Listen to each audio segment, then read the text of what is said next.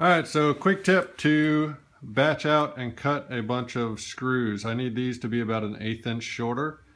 And yeah, I can grab onto them with pliers and cut them with a hacksaw or in a vise or something like that, but it takes forever. So I'm going to use my portable bandsaw. And then I just took a piece of scrap wood, drilled a hole in it, and then measured out how much I needed to cut off, and just cut a little slot. And now I can just feed these through the bandsaw. It keeps my fingers away from the blade, it holds the piece, and I get a pretty nice cut on them. So